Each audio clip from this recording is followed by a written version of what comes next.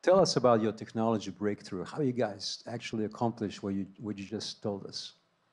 Yeah, that's another good question. So we use there's a satellite data that's become available in the last few years. So we get satellite data, AIS signals, and then we also combine that with customs data.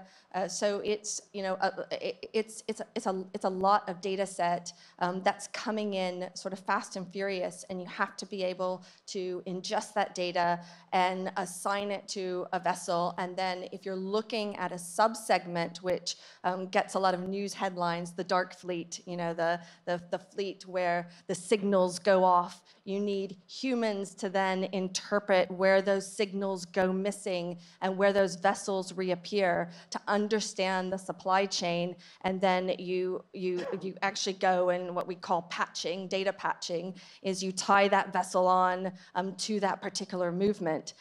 So we're really, I think, able to use that combination of AI and human expertise. And yes, we've started right now in the energy commodity sectors, but I think it's a blueprint that we can carry over to other segments, certainly of the energy world and beyond, right? Because the seaborne market also contains commodities, metals, other commodities other than energy. So you have metals, you have ags, and it can, this particular model can be carried over, and we can open up shed some light on those markets as well.